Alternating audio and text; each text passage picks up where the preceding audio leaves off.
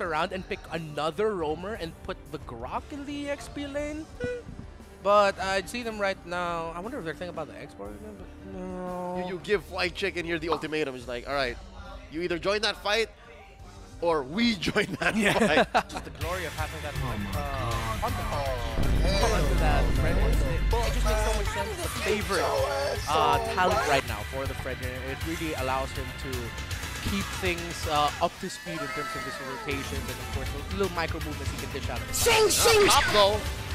See, they're gonna get it. Side. Team Indonesia is on the red end. There you go. Our overlay has updated, forcing out a flicker from Jin as well.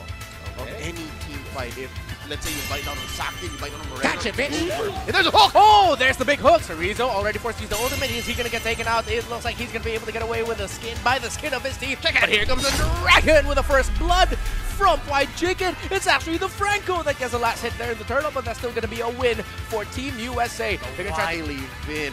This is a multi-time professional champion from Indonesia, and for a good year and a half, I called this young man Franco man because he played Franco so well. He knows the extent that Warrior can push his hero's limits, and now Super Ken get punished. Ooh.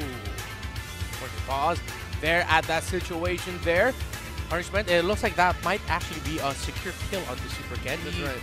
Might have some dashes available, but with how close the Fredrin and the Kadita are, Unlikely. Highly unlikely there. They're gonna be damaging there for Team Indonesia to lose such a key player at such a key moment. Yep, this is going to open up the jungle. I'm not so sure what buffs are open here. We definitely need a peek into the mini-map there. But yeah, no, if Super Ken does fall here, which he likely is going to, about 99% sure, then best believe this roaming duo from Team USA will invade.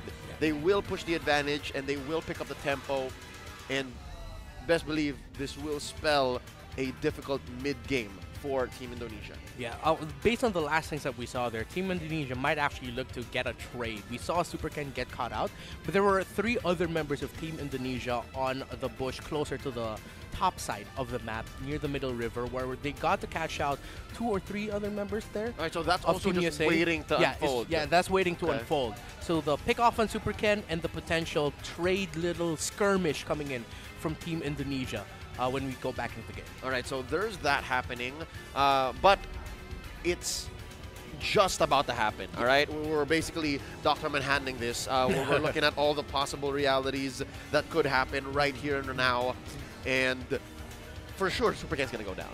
That's definitely a thing, but what about that 3v2 that we were talking about? We don't know quite yet.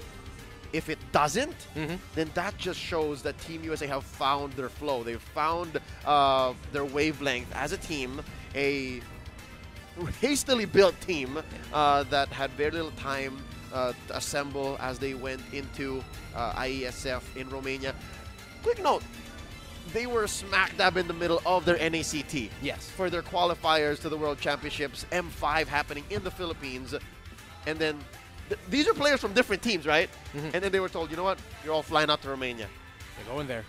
And that's what's happening here. This is the fruit of that procedure, that process. So it just shows you the kind of raw talent NA has in the face of the Terminators, in the face of a team, Bigatron Alpha, that have been playing together for the better part of 2 years. Yeah, and it takes a lot of raw talent to bounce back from what happened to them in game number 1 to make it competitive in game number 2, and now it looks even closer here for this game number 3. We talked about it at the end of game number 1. Team USA will need to adjust. In game 2, they adjusted their draft. It still leaned towards Team Indonesia, but then they played it really well. Now, in going into game number 3, part of me leans a little bit more to Team USA in terms of their drafts here. For sure. Despite them giving a good amount of utility for Moreno to steal away as the Valentina, they're handling it relatively well.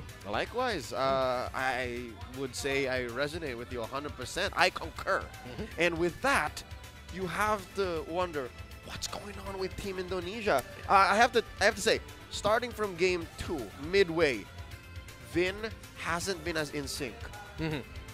And I'd hate to pin the loss in game 1 on one player, game 2 rather, on one player, but the fact that he missed a kick on best player may have been the nail in the coffin. But now, with a Grok in his hands, he was off to a great start. He isolated White Chicken, right?